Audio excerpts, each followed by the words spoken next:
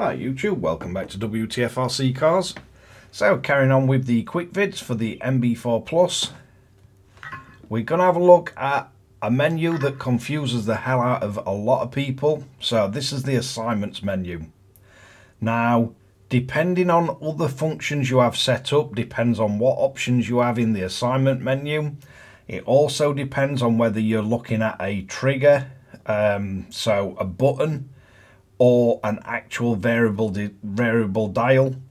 So when we actually go in to a switch or a dial, we will have different options depending on whether it's a switch or a dial. You've also got the option of turn or trigger. If you press trigger, it will be a momentary press of the button that will trigger whatever is happening. If you have it selected to turn, it will be an on or off each time you press the button.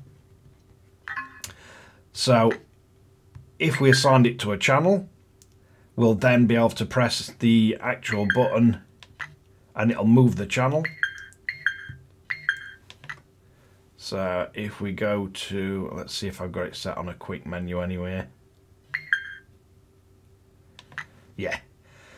So every time I press it, it moves the channel to its extremes.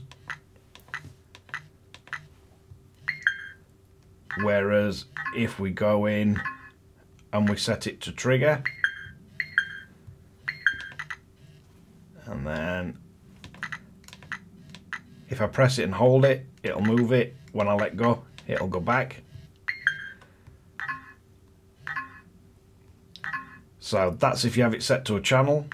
We've also got all the different functions. So if we had it set to steering, dual rate and expo, every time we press it, it would turn the dual rate and expo on and off. Whereas if we go to an actual variable pot or a dial, we can change what these do. If we leave it set on normal, when we go to the function, if we go to, let's say, steering dual rate, if we set it to that, it won't turn the dual rate on or off, but it'll adjust the dual rate. But same on this, we could set it to channel 3.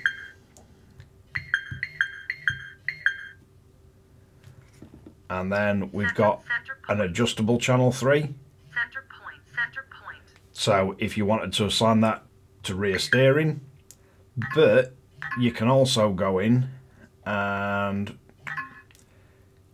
if we change it to a 2 position and then channel 3. So at a certain point, it'll switch to its opposite position.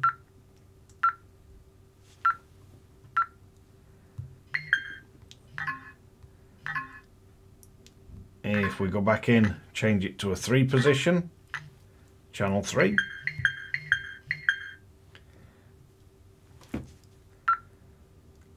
So we've then got center as an option, plus both directions. So the assignment menu is pretty powerful. You can also reverse the direction of what the dial actually runs at. Or we can set it back to normal, and then if you assign it to any of the actual functions, as a general rule of thumb, if it's a dial, you'll get adjustability of the function you set it to. If it's a button, it will turn the function on off. But there are lots of other options in here.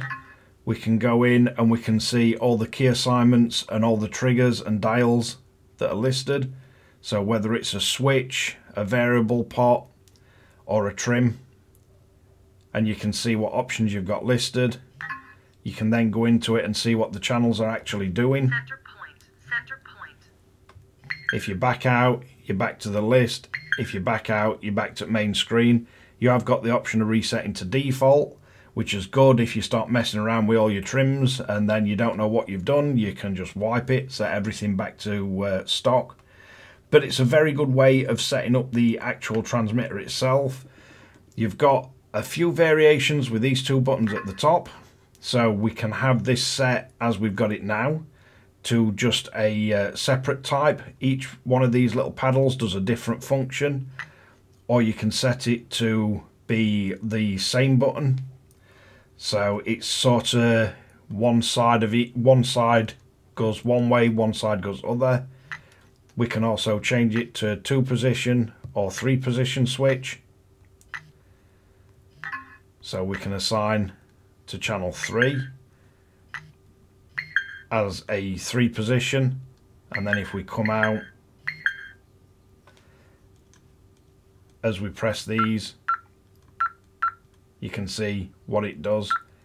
They're working as one actual switch, but you could use that for a winch. Quite surprised they hadn't put momentary on this, because that was one of the big things. There is a mix you can do to make these momentary, but I'm surprised we didn't get the option on the Plus to actually have these work as a momentary switch. I've not found any way to do it. We've just got working as a separate button or working combined, but you can change the steps that it moves in when you've got it set in combined, so you can have it as rear steer, so you press and hold it longer and it'll move further. But yeah, I'm surprised we haven't got the momentary option that the Pro got. It does make setting up a winch on these a lot easier. But just to quickly cover it and show you, there is lots of different options. And like with these top hats, how they set for steering trim and throttle trim, you can come in here and change them. You can reassign them. You can have anything else set as your trim, or you can have just trim in your menus, and you can use all these buttons. There is lots and lots of options. Every one of them has got the option to reset.